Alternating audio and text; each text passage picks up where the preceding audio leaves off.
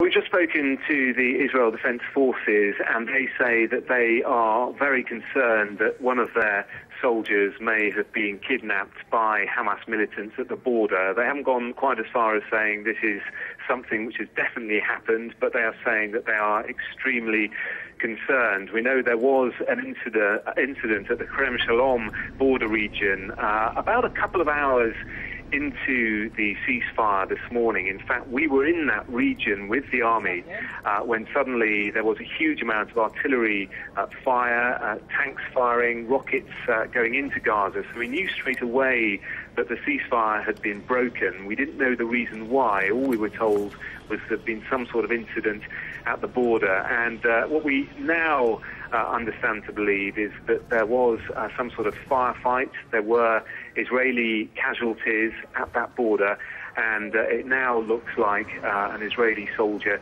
was kidnapped as well. So a very serious escalation of events in the last few hours. And of course that ceasefire, which everyone was hoping for, that 72-hour ceasefire, barely 2 hours into it before this crisis erupted.